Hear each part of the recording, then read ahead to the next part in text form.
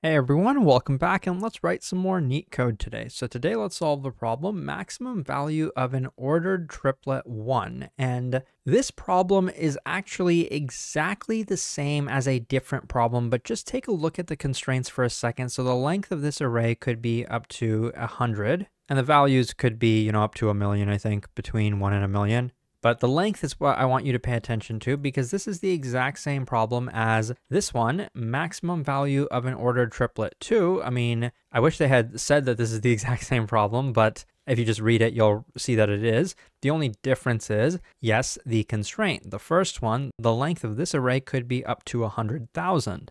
So that's why for today's problem, I'm not going to be covering the most optimal solution to this one because I'll probably cover it when we solve the second one. And I don't know what order these are going to be the daily problems, but hopefully this one is first and then the next one is right after that. But anyways, let's get into it.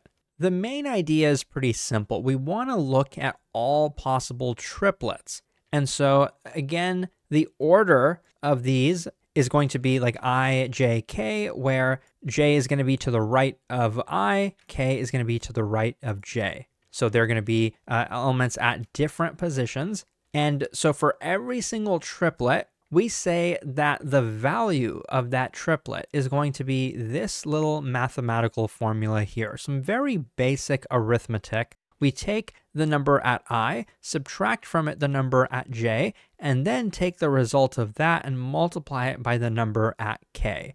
If you look at this formula as a black box, you don't have a chance of solving this problem optimally. But that's okay because this is an easy problem. You can think of this equation as a black box. You don't have to think about it any deeper than that. And then you can just go through every possible triplet. There's going to be roughly n cubed triplets, triple nested loops. Pretty easy to do that. And then we calculate the value of the triplet. What we want to do is return the one that is maximal. So, okay, maximal. Now I'm thinking maybe this formula isn't a black box. Maybe there is some intuition we can get from this formula. But let's just start with the easy solution, just going to be triple nested loops. So it's going to be pretty trivial to code that up. They tell us that the smallest value, the return value can be 0. So if we only have negative values for all of our triplets, we would just return 0. So I'll initialize my result as that. And then I'm just going to go through the nested loops. I'm going to put the length into a variable like this.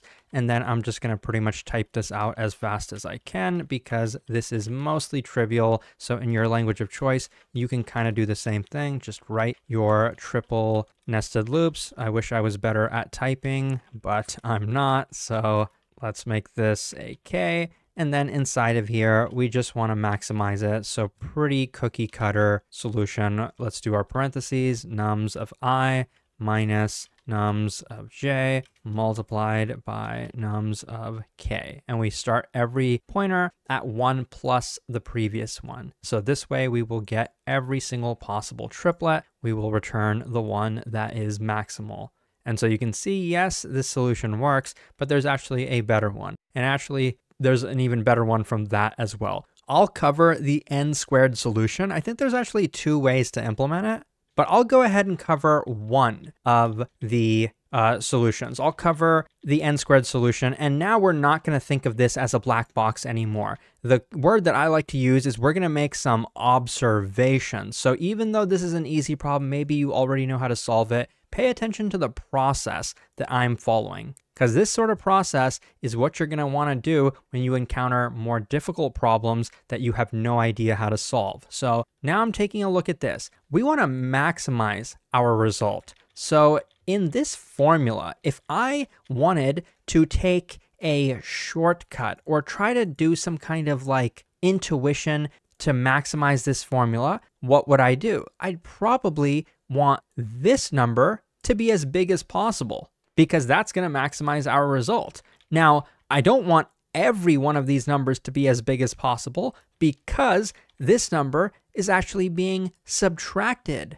from this one. So actually, I want to maximize the number at index I. I want to minimize the number at index j. And this one is being multiplied by the result of that, so probably want to maximize this one as well. So now we kind of have a bit of intuition. And when I said shortcut earlier, that's another way of saying we're going to try to be a little bit greedy with this problem. If I had my 3 pointers, and let me kind of draw out some random example over here. So let's draw like a 2, 3, 4, and maybe a 2, and just some random values, whatever. Let's say I have my I pointer over here and my J over here. I take the difference between these, it turns out to be -1. Okay, then I move my J over here. Now the difference between these two is -2. And I'd keep going, and I'm not kind of drawing out the entire process because even in a real interview, I mean, you're not going to have time to do a dry run with 3 nested loops. That's going to be very time consuming. So you got to take some mental shortcuts. So I'm thinking of this as, okay, I'm going to have my I pointer fixed here. It's the outer loop. I'm going to have my J pointer scanning through, and each time my J pointer is going to be out of position, it's going to be fixed as well. And then I'm going to have my K scan through the remaining portion. Okay, we're trying to pick the biggest value for the one at index I. What kind of shortcut could we take? Well, first of all, when I'm over here, my J value is bigger than over here. I could have my K iterate over the entire thing, but I don't think I want to waste my time doing that. I think when I see a value at index J that's bigger than the one at index I don't need to do that. I can just say, okay, well, screw it. I'm just going to take the shortcut and put my I pointer over here. And then maybe one more time. Now my J pointer's over here. Well, once again, this is bigger than that one, so I don't think I need to do anything here. I'm just going to put my I pointer over here once again.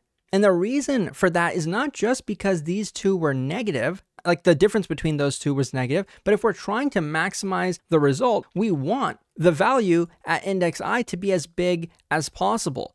Like if I have a choice to put my I value here or over here or over here, of course, I'm going to pick the biggest one that we've seen so far because it doesn't really matter. I could take the difference. I could subtract this from that or from that or from that. And the one that's going to be the biggest is always going to be the biggest number that we've seen so far. This is the greedy part of the algorithm. We take a shortcut and we say that the biggest number we've seen so far is always going to be the one at index I.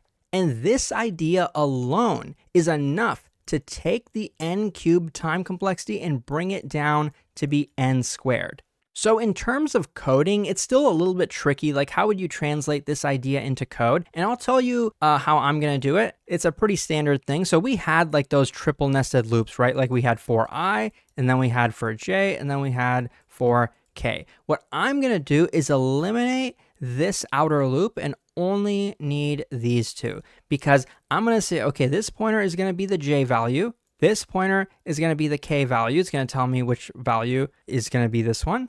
And the reason I don't need this loop anymore is because we're being greedy. We're going to say whichever largest value we've seen so far with our J pointer is going to be the one that is the I value. We don't need to try every possibility. We only need to try the max that we've seen so far.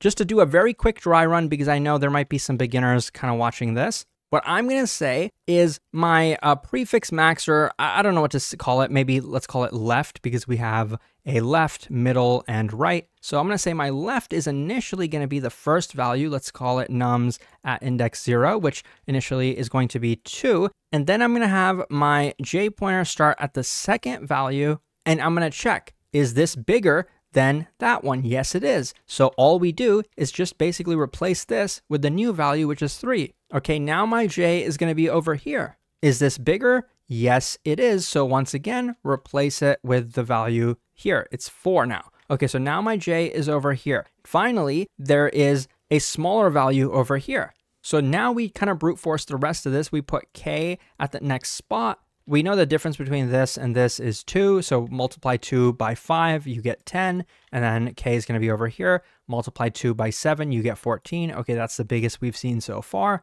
And then we once again continue. Now J is going to be over here. Once again, it's bigger than anything we've seen before, so go ahead and just replace the left value with 5. And now J is going to be over here, but now we don't have any elements for K, so we stop. And then I think the result we had was 14. The biggest product, I believe, would be this, and then 7, the biggest formula. So let's code this one up. So this was the code we started with, and I'm going to get rid of this loop, and then I can just shift tab these over. I can set my left value to the first one, and just cleaning up the code, this can start at index 1, this will start at j plus 1, and it will kind of continue doing this. Now here, one thing we can say is if the value at j is actually bigger than the value at left, then replace it. Left will now be this value. Now we could put a continue statement here. I'm pretty sure it's not necessary. Putting a continue here would save us a little bit of time. It wouldn't change the overall time complexity, but it would save us some time. But I'm pretty sure it'll work without it anyway, because even though you might say, well, how can the left value and the middle value both be the same? You're right, they shouldn't be allowed to be the same. But at the same time, recognize that we're going to still take the difference between, that reminds me, over here, we shouldn't do nums of I, we should do the left value. Okay, good catch there. But recognize that the difference here is always going to be 0. So if you take 0 and multiply it by any value, it's going to be 0 anyway. So that's why you don't need a continue statement. Let me just run it to make sure. Yes, so you can see, yes, that this does work. Pretty efficient. Let's put a continue here, though. That should make it slightly more efficient. But there you go. You see it works. This is the n² solution. Now, can you think of the actual linear time solution? It's also going to be a greedy one. I'll give you a hint, but probably tomorrow's daily problem will be that one. So you can also wait until tomorrow. But anyways, if you found this helpful, check out Leetcode.io for a lot more. Thanks for watching, and I'll see you soon.